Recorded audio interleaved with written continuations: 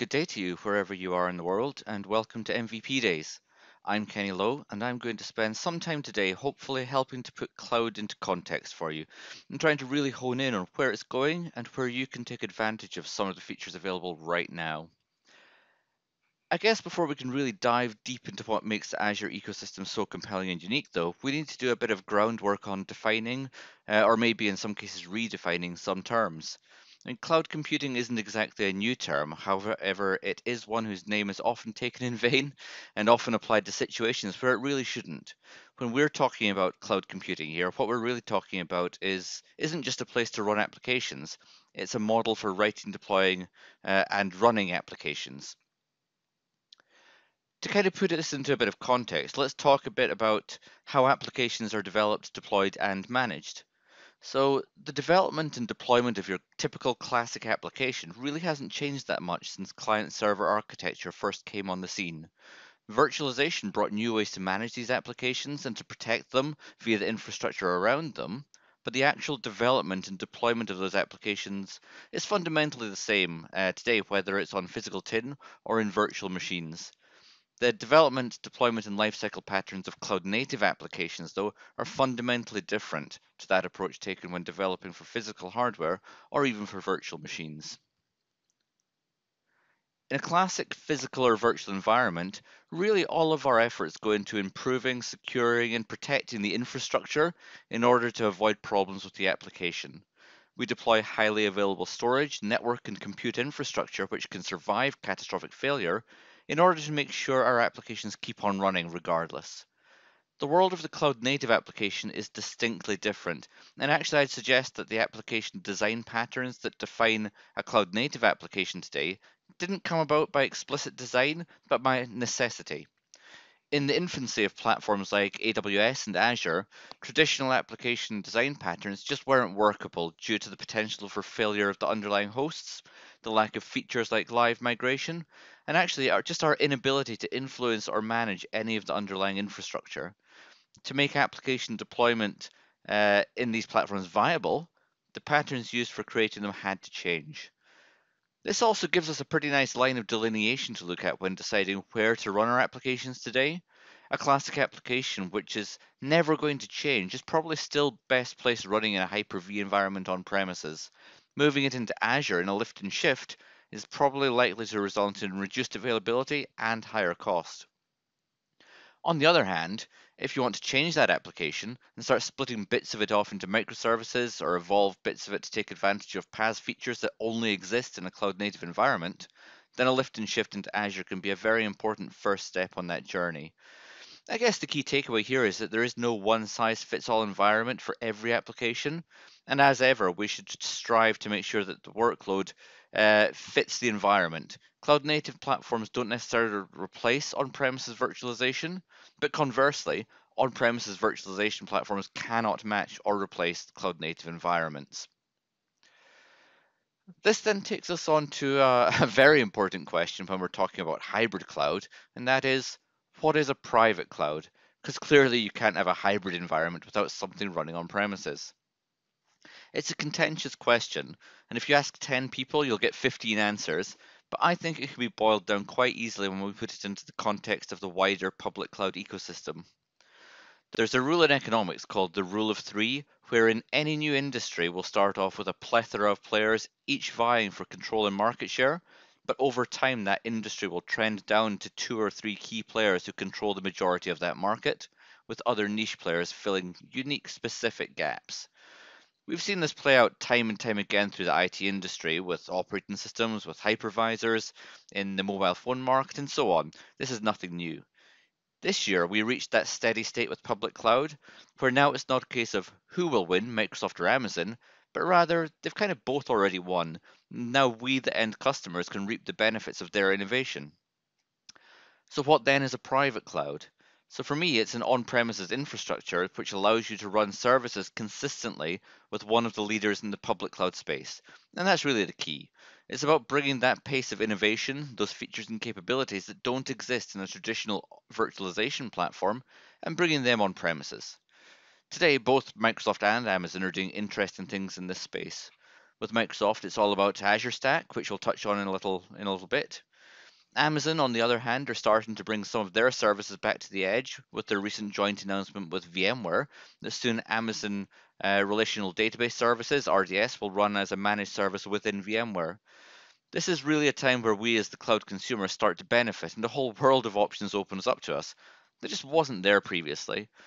No longer do we have to think of cloud as just a place to put our applications and data. Cloud isn't just a Microsoft or Amazon data center. Cloud becomes a model that we can apply to any location we need to develop and run our applications using cloud native tooling.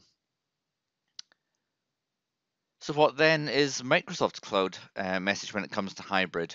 Well, largely it's centered around these four core pillars around identity, security, data platform, and the application lifecycle. And this is all well and good, and if you're able to exist solely within the Microsoft ecosystem, then more power to you. But for the majority of organizations, the reality is far more of a multi cloud approach than this hybrid panacea that we see here. There's no one answer to what is hybrid versus what is multi-cloud, and different vendors have their own slant on this. For me, though, to define hybrid and multi-cloud broadly, hybrid is consistent in terms of the tooling, approach, skill set that you use to manage it, the core security concepts, the identity management, and largely everything we saw in the previous slide. It's all about consistency by default, consistency built through by design. Multi-cloud, on the other hand, makes use of products from multiple vendors without a cohesive and consistent approach to management, security, identity, and so on. And that's not to say that multi-cloud is wrong. In fact, it's the most common model in play today. If you're using, for example, Dropbox and DocuSign and Salesforce.com, you're already in a multi-cloud world without ever touching Azure or AWS.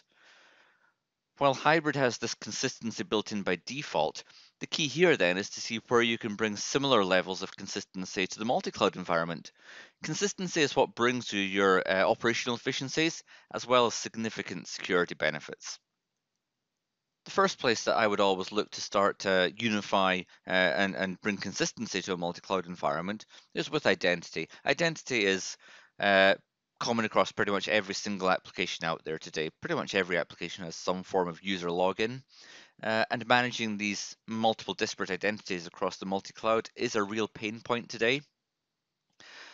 Active Directory is pretty ubiquitous across, well, pretty much every organization today. I do encounter the occasional person or organization that doesn't have Active Directory, but these are very much in the minority, and they tend to be those who are born in, for example, G Suite.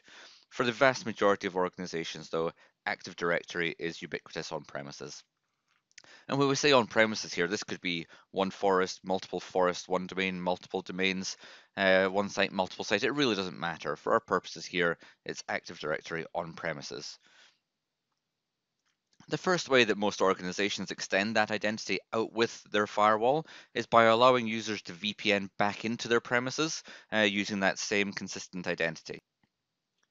The next thing that most organizations do is extend out to Office 365. And this is the first time that, or the first place that most organizations make their first mistake. And the first mistake they make is by assuming that Azure Active Directory is a component of Office 365. It is not. Azure Active Directory is its own service, and it should be looked at in complete isolation. Yes, Office 365 makes use of Azure Active Directory for its users and groups management, as does Azure and Azure Stack and Power BI and Intune and a plethora of Microsoft Cloud services. Each of these exists within the bounds of the Azure Active Directory tenant here, and the Azure Active Directory tenant can be synchronized from the golden image of your on-premises Active Directory. That's all well and good in the Microsoft Cloud ecosystem, but actually it goes a bit beyond that. First of all, Azure Active Directory is able to provide business-to-business collaboration by default. So what do we mean by that? It means we can take a user from a partner Azure Active Directory and grant them access to, for example, a Power BI dashboard within our Azure Active Directory. And this doesn't require creating domain trusts or punching holes in firewalls or creating new users in your Active Directory or managing a whole new user lifecycle. It allows you to apply whatever security measures that you want and want to enforce within your Azure Active Directory, for example, multi-factor authentication, to those users in your partner Azure AD. But these are just features which are built into the model. When that user leaves their organization and their admin disables them in their Azure Active Directory, that filters through to yours, and those guest users are automatically disabled in your Azure AD as well. It's a really nice, clean way to manage the user lifecycle across partner organizations or even across organizations within the same group of companies. Azure Active Directory extends even further beyond this, though, because actually it can function as a single point of identity for, well, a huge number of enterprise applications out there today. Uh, I think at this stage we should jump into a demo just to see what exactly does Azure Active Directory integration with an enterprise application look like. So let's just flick across to a browser window here. GitHub is a hugely popular platform these days, and while you may be familiar with individual GitHub accounts, many companies are also using GitHub organizations to manage their code repos. In this case, I have an organization called Kenny Lowe org, which I want to integrate with Azure Active Directory. In order to do this, the first thing I need to do is navigate to the Azure AD portal, and from there locate and click on the Enterprise Applications link on the left-hand side. This blade gives a number of options, but the one that we're interested in here is the New Application button at the top here. Clicking this will open up a list of applications which are pre-validated for integration with Azure Active Directory. Note that the 3035 applications listed here aren't the only ones which can be integrated with Azure AD, they're just the ones which have step-by-step instructions defined. Over and above these ones, you can also integrate applications you're developing, on-premises applications, or indeed pretty much any application that you want. Today though, we're going to integrate GitHub, which happens to be a gallery application. So search for or scroll to the GitHub icon, select it, and once its blade appears, click on Add. After a few seconds saying Adding Application, it'll give you a success message and then take you to the configuration pane for your new application. Within this pane, the first thing that we're going to want to do is give a user access to the application, as it'll be pretty useless if no one can log into it. So let's navigate to Users and Groups, and from there, add a user. While access can be controlled by user or group, for simplicity here, I'm going to grant access to a single user. Once this loads, actually, you'll see that there are 3 users here. There's one native user, one Microsoft account, and one Azure AD B2B guest, which is my Dell EMC account. Any of these can be granted access to this application, but let's just use the native account here by selecting and then assigning that. Click Submit, and then Assign. Once the assignment is complete and we have a success message, we can move on to the single sign-on integration. There are various ways to integrate single sign-on, but SAML is our most secure method, so where it's available, let's use it. Okay, in the single sign-on config page, there are a few things we need to configure. This is all documented, but I know the process, so I'll just run through it here. First, enter the GitHub sign-on URL, so it's github.com/org/kennyloweorg/sso. And then the GitHub identifier is github.com/org/kennyloweorg. Click Save, and that's the entirety of the config we need to do at the Azure Active Directory end. It really is just that simple. There are some values that we need to configure at GitHub's end. So we'll scroll down here in the pane and look at steps 3 and 4, which gives us those values, and then flip across to the GitHub org. Navigate to Settings, and then to Security, and click to enable the SAML single sign-on. It's going to ask for 3 pieces of information, all of which are provided by Azure AD. So first we have the login URL, which we just copy and paste across. Then the issuer, which again, copy and paste directly from AAD. And then finally it asks for a certificate. This is the base 64 certificate, which is listed in step 3 here. So all we're going to do is download that, open it up in Notepad, and then copy and paste the contents of it across to our GitHub contents page. And that's it. Click Save, and then test the SAML configuration, and all things being equal, we should get a nice big green tick box. If I now navigate to a new incognito window and sign into GitHub, note that I'm still signing in with my individual account here because I integrated with an org, not my individual account. But if I sign in here with my Kenny Lowe account and then navigate to my profile and to my organizations, When I try to go to the Kenny Lowe organization now, you'll see at the top that it's asking me to authenticate my account. Doing this will ask for my Azure Active Directory credentials, and actually it's here that we see one of the immediate benefits of integrating SSO like this, and that's the fact that after I enter my username and password, I get prompted for multi-factor authentication because my Azure Active Directory account is already configured for multi-factor authentication. So just by integrating this application with Azure AD, not only have I taken better control of my user access, I've also implemented MFA against it just by default without giving the user anything new to do that they don't already know. This is hugely powerful, and even then it's only just scratching the surface of what Azure AD could do for you, but hopefully that's a useful demo. Another area where Microsoft is quite vocal today is around Azure Stack, but for many it's not clear where Azure Stack fits in their cloud strategy, if indeed at all. So we've seen how Azure Active Directory can bring consistency to identity. So now let's look at how Azure Stack brings consistency to the development, deployment, and management of applications, regardless of where they need to run. Firstly, the goal of Azure Stack is not to replace Azure or to be used instead of Azure. Where workloads can run in public Azure, that is still the best place to run those workloads. Azure Stack exists to provide consistent Azure services where Azure cannot go. That's not to say that every service in Azure is in Azure Stack. They're not, and nor will they ever be. The critical point here is that its management APIs, its PowerShell commandlets, the portal experience, and the overall management experience is consistent with Azure. So if your developers and IT team are familiar with Azure Public Cloud, they're already familiar with Azure Stack, and they can use it to run cloud-native applications just as they would in Azure.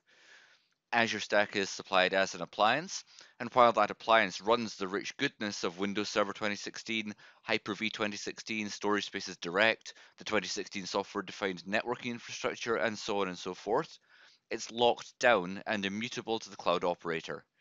Our interactions with Azure Stack are through an admin web portal, not through traditional tools like VMM or Windows Admin Center, Hyper-V Manager, Failover Cluster Manager, and so on. This really amplifies what we spoke about earlier.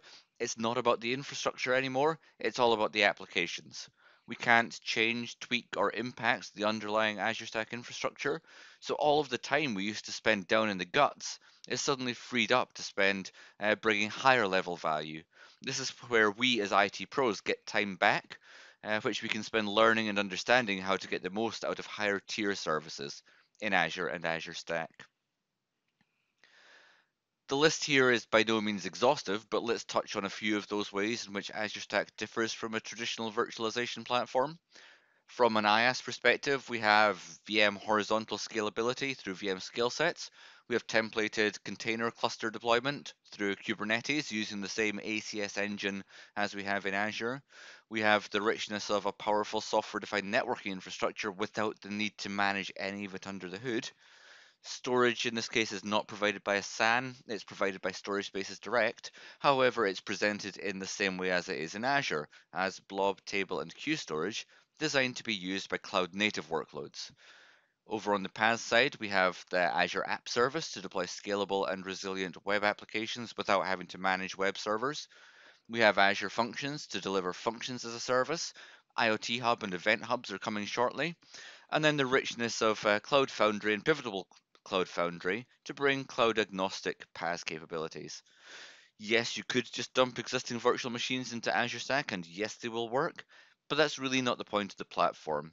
There's already an extremely rich ecosystem built up around Hyper-V for running traditional VM workloads, so use Hyper-V for those workloads which need to run on premises, and Azure Stack for cloud native workloads which need to run on premises. Over and beyond those built-in features, we have access to the Azure Marketplace through Azure Stack and can syndicate whatever Azure Stack validated images we want from Azure to our on-premises environment now. Anyone who's had to manage a VM image gallery in vCloud Director or Azure Pack knows well the pain of keeping those images up to date, or even just building them and securing them in the first place. In Azure Stack, that work is already done for you. If you want to deploy an Ubuntu image, then you'll use the exact same image as you would use in public Azure, but just been created and blessed by Canonical. The above table shows a tiny subset of the marketplace images available in Azure Stack, and it really can't be overstated just how powerful a feature this is, both from an ease of use and a platform consistency perspective. I really want to drill this point home that Azure Stack and Azure are not dumping grounds to migrate existing VMs into and forget about them. These are cloud native platforms which allow a consistent development and management approach regardless of location. I've worked with a number of companies already using Azure in certain geographies as a preferred platform, but they're hobbled by regulatory compliance requirements in other regions that they operate in where they just cannot use Azure. What Azure Stack allows them to do is deploy the exact same applications using the same tooling, the same skill set, while at the same time addressing these compliance requirements. No other cloud provider enables this today. Amazon does offer hybrid virtualization via VMware on AWS in a few select regions, and their hybrid cloud story is starting to evolve with the announcement of their RDS service moving to run on VMware, but fundamentally Azure is leaps and bounds ahead in this space today. Then there are those workloads which need to run either at the far end of connectivity or indeed totally disconnected. For example, real-time analytics in a factory floor may not be able to tolerate the round-trip latency to an Azure data center and back, so let's do the processing at the edge on Azure Stack, using machine learning models which were developed in public Azure. One platform, one skill set, one way to manage the entire hybrid platform end to end, both from an IT pro and from a developer perspective. It's hugely powerful. As Microsoft builds out an increasingly compelling IoT infrastructure across Azure Sphere, moving devices, industrial IoT, Azure Databox Edge, and other elements that we don't have time to cover in depth today, you see that Azure Stack fits firmly in the center of that ecosystem. That's not to say that Azure Stack is required to make use of all of these elements on the left. It's quite possible that Azure alone will fulfill the needs for many applications. But where Azure cannot meet those needs, Azure Stack is there to enable all those elements on the left-hand side to function. IoT Hub and Event Hubs, as I said earlier, are coming to Azure Stack just as they are in Azure, sitting firmly at the center of what really is an exploding ecosystem of devices and data at the edge. And that's really where I want your minds to go when thinking about Azure Stack. It's not about running VMs in a different place. It's all about cloud native capabilities and Azure features. At Ignite, Microsoft didn't announce IoT Hub for Hyper-V. It's an Azure feature, so it comes to Azure Stack. And that's where new cloud-first application investments will continue to go. First into Azure, and then based on demand into Azure Stack, in order to support a growing ecosystem that stretches from tiny sensors at the edge right up to hyperscale data centers and everything in between with consistency built in by design. Yes, Azure has more regions than AWS and Google combined today, but actually, I think it's clear from this image that there are still huge gaps in coverage. And until we can break the speed of light, latency matters. And until we have 100% global 5G coverage, bandwidth matters. Until all the world unites under one kumbaya, regulatory compliance requirements will still matter. And in order to meet those needs, Azure Stack exists in service providers, in enterprises, going where Azure cannot go, delivering a consistent hybrid experience. Thank you so much for listening, and I hope you have a wonderful rest of your day.